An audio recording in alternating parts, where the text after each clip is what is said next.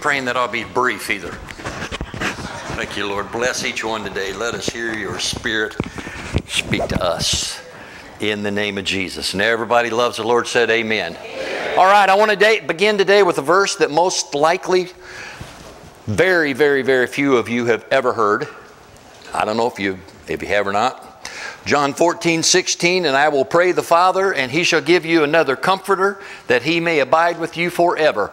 3 weeks ago, I think I must have read this verse 15 times through the sermon. So did y'all get it?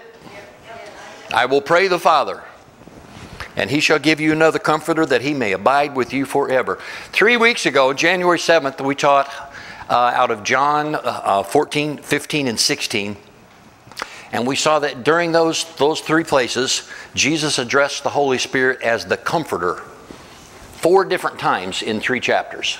You think maybe he's trying to make a point? You know, it's kind of interesting that, well, I don't know how many of you like MMA fights or whatever, but I love MMA fights. And the very last round is when they really open up and go wild. Because that's the best that the judges remember, the last round. So I want to just hit on some things today. We've been teaching about the Holy Spirit. I don't know how many more weeks we're going to talk about him, but we're going to talk about his character again. And Jesus said that the Holy Spirit, he told the disciples the Holy Spirit would be everything that he has told them. He will be an exact duplicate of Jesus himself, and that it's imperative that he leaves so the Holy Spirit can come. And he said, I will not leave you as orphans, orphanos. I will not leave you as a child who feels like they've lost their parents, or as a student who feels like he's been abandoned by his teacher. And I've said many times that he, the Holy Spirit, is the Comforter. That word there is parakletos.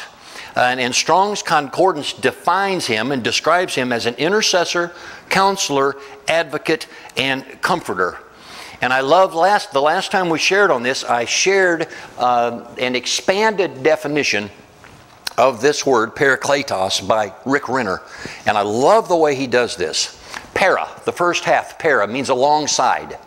This carries the thought of being near or very close to someone or something else. Being very near or very close. I'll tell you, the Holy Spirit's pretty close when he's living inside you. Pretty near. And the second word is KALEO. To beckon or to call. This kind of calling carries the thought of a sense of strategic power, purpose, specific intent, and concrete direction. So 3 weeks ago we taught about the first half, para, alongside. So today I think it'd be right to finish that word with KALEO. And on your handout, number 1, the Apostle Paul used the word KALEO when he described his calling in the first verse of Romans 1:1, which says, Paul is servant of Jesus Christ, called, that blank is called to be an apostle, separated unto the gospel of God. Called to be an apostle.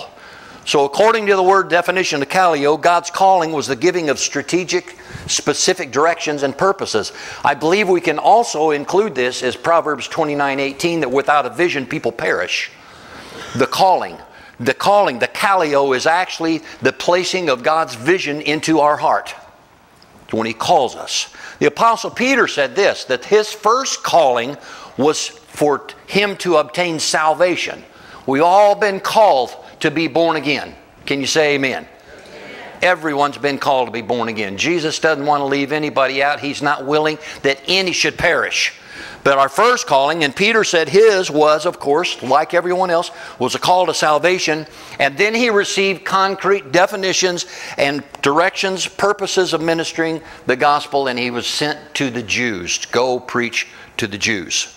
So if you search the Bible and get into the Greek, which a lot of people don't get into the Strongs and they're not interested in it. I love getting into the Greek in the New Testament, the Hebrew in the Old Testament, because it gives you greater understanding of what words mean. A good example, we can say, well, I love that, I love that. Well, there's 4 or 5 different Greek words for love. Phileo, agape, eros, so forth. So if you look in the Bible, you start rightly dividing it, you can find the word KALEO, or a derivative, that's the right word, words that came out of that word, over 600 times in the New Testament. I thought you'd like to know that. That and $1.50 would get you a cup of coffee down the road at Casey's. But one of my favorite verses, and anytime we read the Word, I always think of J-Dog because every verse that he reads is always his favorite verse. So my favorite verse at this moment, J-Dog, just for you, 1 Peter 2:9, but ye are a chosen generation, a royal priesthood, a holy nation, a peculiar people. That don't mean weird. Peculiar means hand-picked and chosen by God. A peculiar people who should show forth, that you should show forth the praises of Him who has called, KALEO, called you out of darkness into His marvelous light.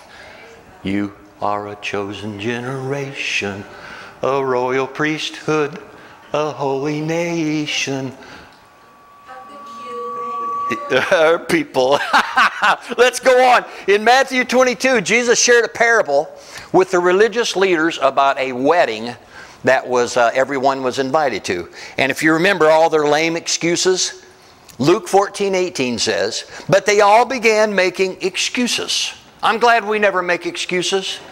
I'm glad when the Lord tells us to do something that we're always obedient and right on the spot. Look at your neighbor and say, you lying. No, don't do that. They all began making excuses. One said, I have just bought a field and must inspect it. Please excuse me. Another said, I have bought 5 pairs of oxen and I want to try them out. Please excuse me. And another said, I now have a wife. So don't even ask me to be there. All these excuses. See, I can give you, you want a good excuse? Watch this. Look over there by the service door of my garage. See that big box there? I'm going to make an excuse and say we're going to cut this really short because I got something in that box that I've been waiting on. I would go to the wedding, Jesus, I'd go to the wedding, but I've got a mag drill over there in a box that I've got to get. See how it works. Alan's coming over. He's just foaming at the mouth. Man, when you get that, you let me know. I want to come check it out. Yeah, I'll see you, buddy. Yeah. So when you were reading in Matthew 22, the last of the verse that amazes me is verse 14, where Jesus says, many are called, but few are chosen. That almost sounds like predestination. There is a fact that we have been predestined. I don't believe in the teaching on election where some are chosen and some are not. God's not willing that any should perish. But if you study this out, what you'll conclude is it's actually saying many are called, but few make the right choice. See, that puts it back on us. That's why there's few. Everyone's called. Few make the right choice. I met with someone last week, had a chance to share with them the gospel. Shared, just laid it all out, made it as simple as I could. And he says, well, I don't know whether I believe that yet. But you know what? The sower sows the seed. That's all we're called to do. We're called to be sowers of the word. Sow the seed. It's not up to you to make sure it gets down in their spirit, man. It's not up to you to sit there today and hope the person next to you is hearing what the pastor's saying. You sow the seed. Let God take care. I remember when we bought this property here, I met with the guy that was, for lack of better words, I'll call him a pastor, but he was not a pastor. The senior pastor, when he retired, told the congregation, do not make that guy senior pastor because he's not called to be a pastor.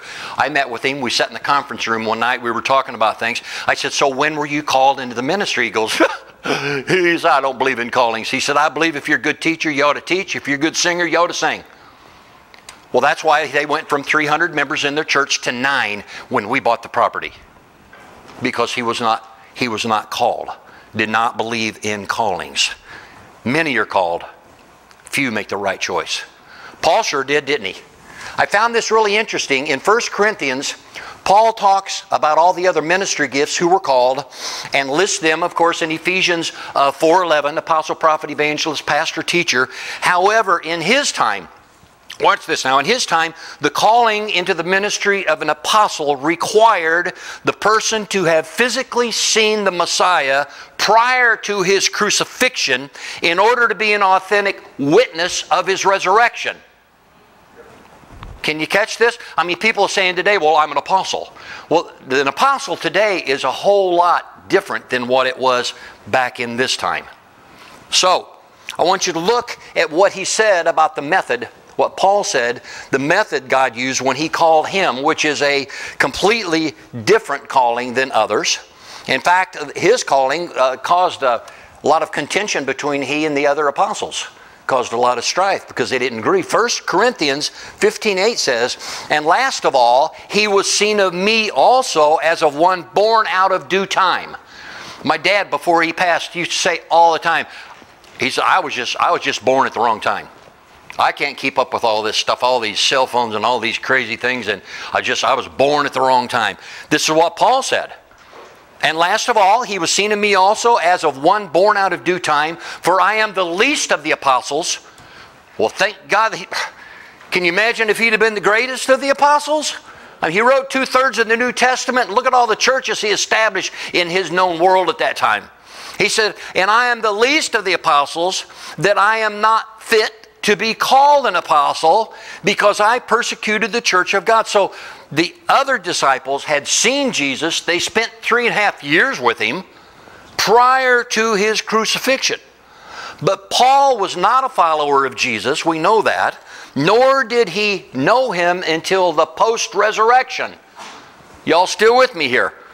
On the road to Damascus, we know he was confronted by God, in which he considered to be a heavenly vision. What it is that? What is it? KALEO, calling, a heavenly calling. And after he was knocked off of his horse, he shared what happened to him with King Agrippa. Acts 26:16. "Now get to your feet, for I have appeared to you to appoint you as my servant and witness." This is when God was telling Paul, get on your feet. "You are to tell the world what you have seen and what I will show you in the future. And I will rescue you both from your own people and the Gentiles. Yes, I am sending you to the Gentiles." He said it this way, I'm going to deliver you from the people so I can send you to the people. Can you catch that? Verse 17, "And I will rescue you from both your own people and the Gentiles. Yes, I am sending you to the Gentiles to open their eyes, so they may turn from darkness to light and from the power of Satan to God. Then they will receive forgiveness for their sins and be given a place among God's people who are set apart by faith in me. And so, King Agrippa, I obeyed that vision from heaven." On your handout, number 2.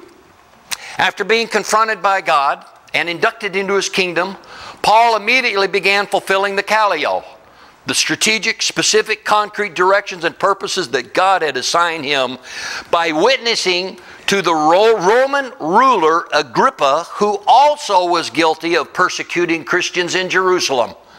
Maybe there was some kind of rapport between them because they were both guilty of the same things. So here's what I saw that was awesome. Because of Paul's reputation, namely the persecuting and killing of Christians, he referred to himself as being the least of all the apostles. I believe his greatest regret was when he encouraged the murder of Stephen. Okay, Acts 8:1, Saul was one of the witnesses, and he agreed completely with the killing of Stephen. Imagine carrying that around in your knapsack. I'm the one that was guilty. He basically said, I don't deserve God's KALEO. I don't deserve God's calling in my life because I've done too many things contrary to his will. Newsflash. Doesn't matter what you've done, where you've been, what you said. The blood of Jesus, one drop of blood is enough to cleanse this whole world. And the enemy wants to get so many people into a place where I've done this and I've done that and I've failed here and I blew it there and all of these things. You know, the enemy's really alive and well. He is more active and productive on his job than most of us. He is the accuser of the brethren. He'll remind you of all the things of your past to try to prevent you from receiving Christ as your Lord and Savior. You say, I've gone too far, I've done too much. This is basically what Paul is saying. I don't deserve God's KALEO in my life because of what I've done. Even though he was a member of the Sanhedrin court, very well learned. He'll tell you that in Corinthians. He knew the law inside and out, but his guilty conscience had convicted him and convinced him that he was not qualified for the calling of God. I've always said there's two kinds of pastors, the called and the crazy. Some pastors would be better laying carpet or putting on roofing. I'm telling you right now, the self-appointed, self-anointed, they're the crazy ones. Most of the time I find out when God calls somebody in the ministry, it's basically the last thing that they ever thought they would do. So listen to the message, if you will. 1 Timothy 1:12. Here's Paul. I'm so grateful to Christ Jesus for making me adequate to do his work. Are you catching that right there? Those that he calls, he equips. I'm so grateful to Christ Jesus for making me adequate to do his work. I didn't plan on emphasizing that as much. He has made you adequate to sow his seed. You are more than able. Let's go on. He went out on a limb, you know, entrusting me with this ministry. I think he did that with any of us. He went out on a limb with all of us. The only credentials I brought to it were invective, which means insult, and witch hunts and arrogance. But I was treated mercifully because I didn't know what I was doing. Didn't know who I was doing it against. Grace mixed with faith and love poured over me and into me, and all because of Jesus. That's powerful. But there's a story, what we need to see here. It shows us how loving and merciful and long-suffering God is. Any of you got kids that's raised now? Adult kids? Did you ever wonder if they were ever going to make it? Will they ever? Jerry's back there waving. Jerry, better calm down, man. Are they ever going to get it? You ever imagine God looking down saying, Rob, will you ever get it? Think of that. He has called you. He's called you, KALEO, you, with a holy calling. But I'm not a pastor. I'm not an evangelist. I'm not in the fivefold ministry. He has called you to witness to the world around you. Maybe people will see your life when you begin to sing, when you begin to be joyful. Remember years ago I used to get gas down here at this one station in town. I've shared this before. I went in one time. I'd been gone in several times filling my truck. I had a truck that loved, it'd pass everything but a gas station. And I'd go in there all the time. And one time I walked in, the guy that was running the place, you know, we kind of become friends. I walked in, he goes, you know, it's absolutely not right. It is just not right. I said, what's not right? Nobody should be as joyful as what you are all the time. I want to say, well, let me introduce you to my wife. She'll clarify some things. But by now, we know how the Holy Spirit works, don't we? Yes. On Friday, I was reading an article. This is interesting. Karen always prints them out from Rick Warren. I don't care what you think about Rick Warren. Rick Warren's, he's take care of his own stuff. But every week, he'll send out a little article, like a one page. Maybe sometimes it's a page and a half. So the other day I picked up a few of them in Karen's office, and I took them home, and I had this word all ready to go. And I'm starting to read through, and I found an article that you'll love. Guess what it was about? Being confident in God's directions. Gosh, what a coincidence. Isn't it weird how all these coincidences take place all the time when really we know it's God?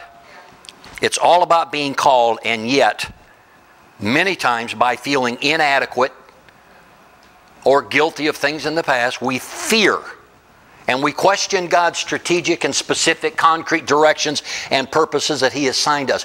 Here's a real cute story that I found from a very, very popular person with a lot of experience. Charlie Brown is standing on the pitcher's mound. He says, a pop fly, I've got it, it's all mine. If I catch this ball, we'll win the first game of the season. Then he starts praying. Please let me catch it. Please let me be the hero. Please let me catch it. Please, please. Then as the ball comes down, he says, on the other hand, do I think I deserve to be the hero? Is the baseball game really that important? The next frame he says, lots of kids all over the world have never even heard of baseball. The next frame, lots of kids don't get a place to play ball at all or to have a place to sleep. Finally, the ball falls into Charlie's mitt, but then bounces out onto the ground. Linus comes up and says, Charlie Brown, how could you miss such an easy pop fly? Charlie Brown replies, I prayed myself out of it. Selah. That means to pause and think about that.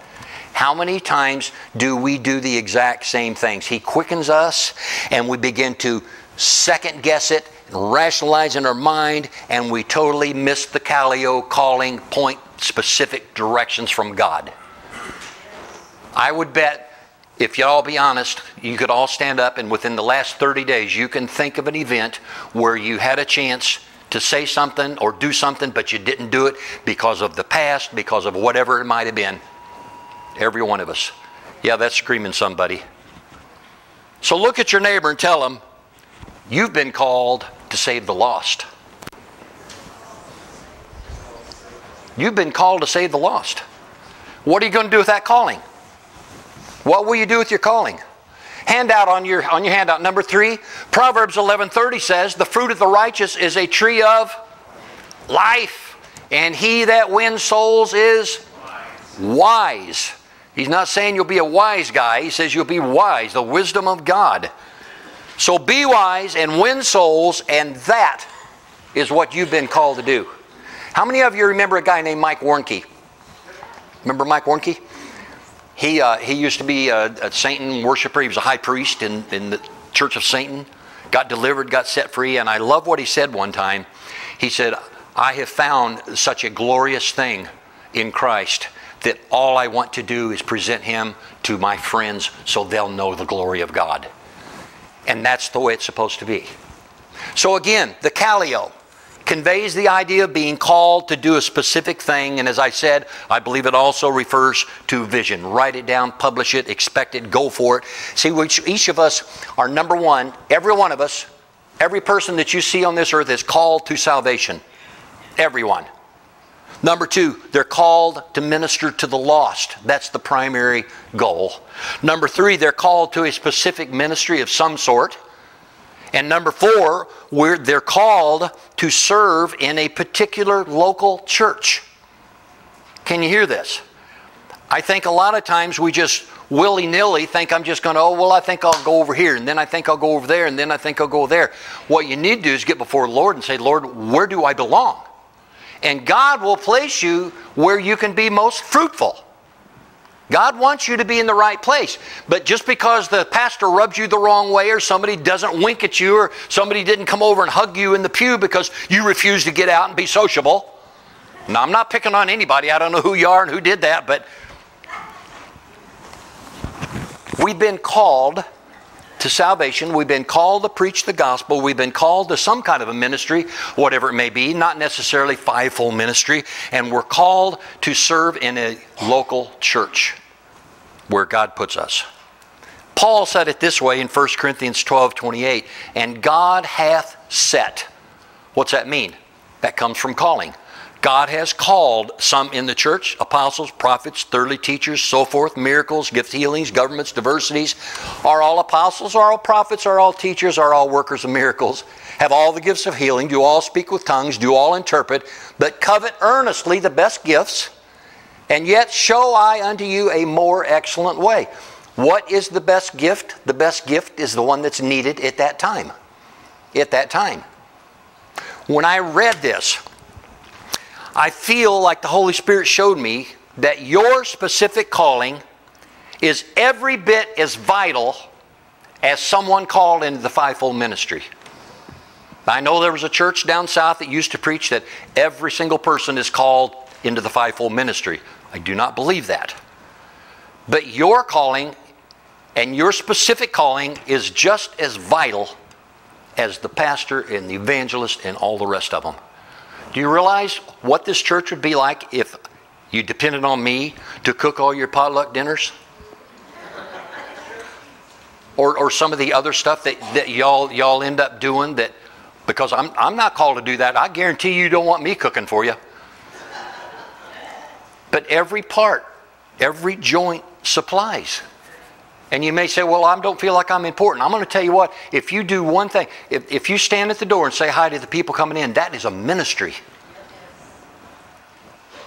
You're vitally important.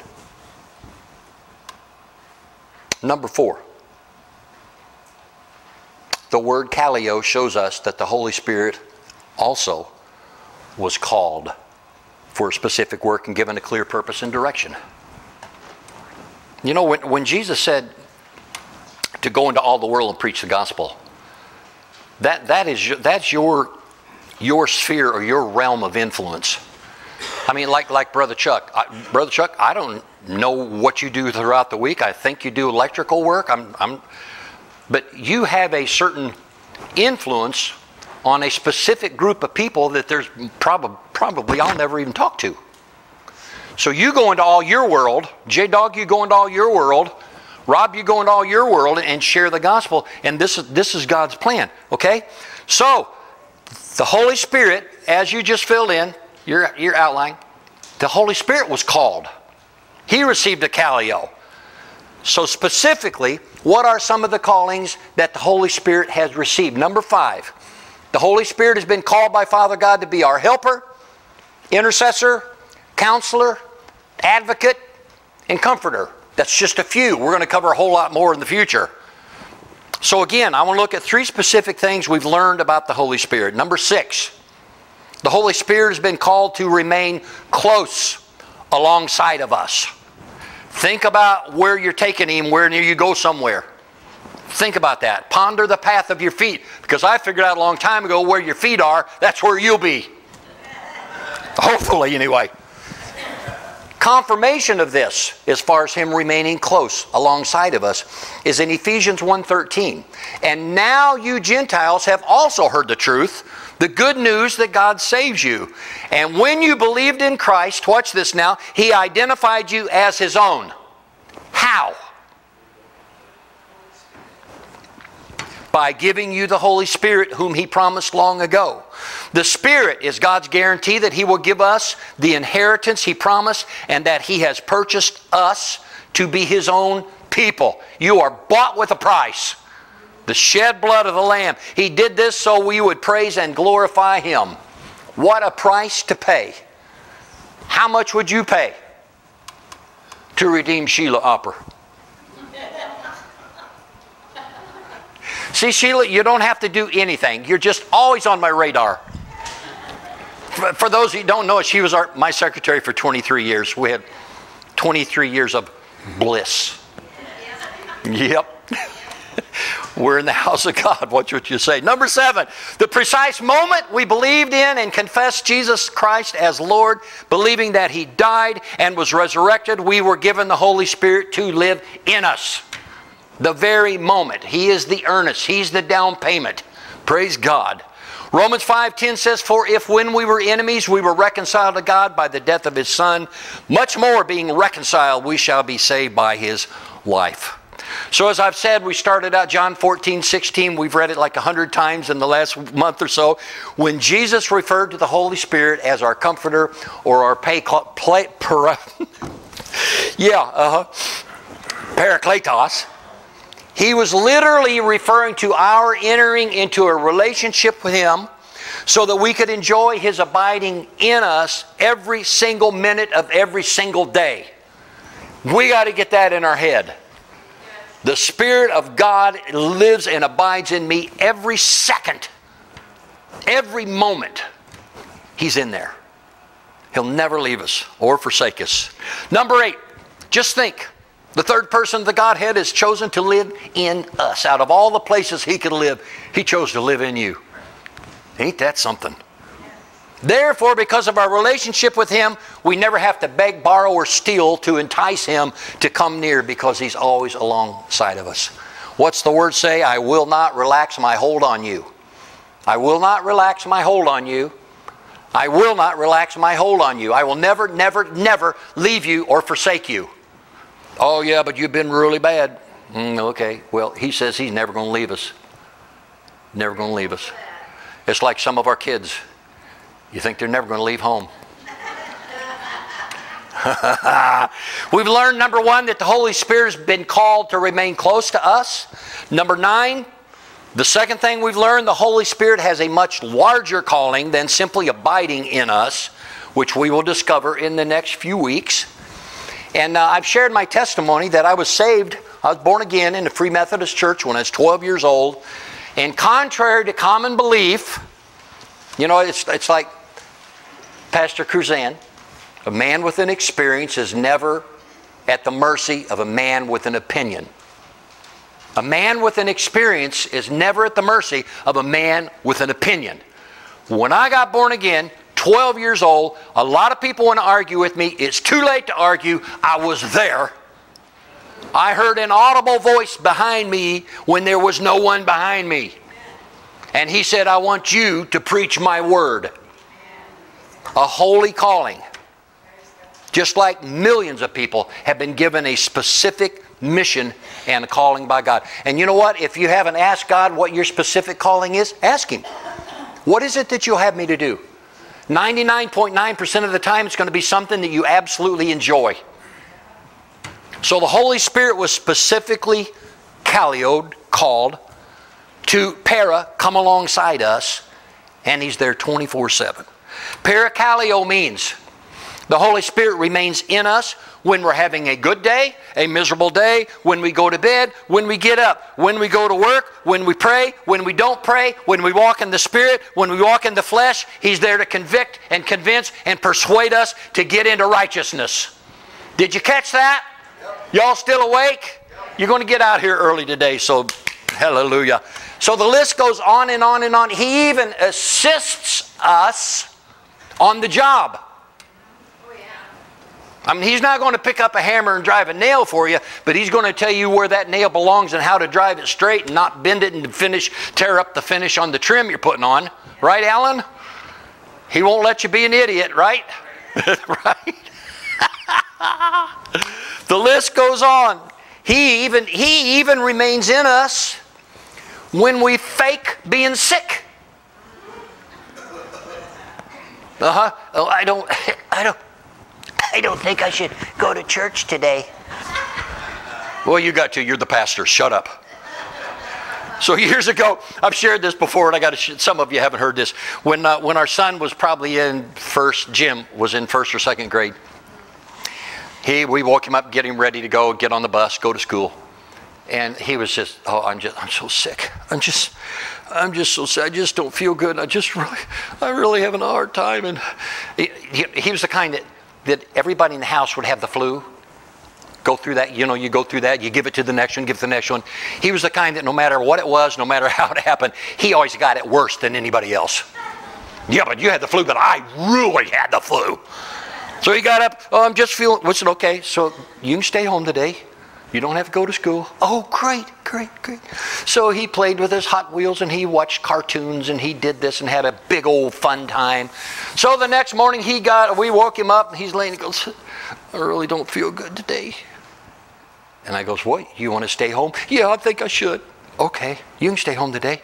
But there's going to be no TV, there's going to be no toys.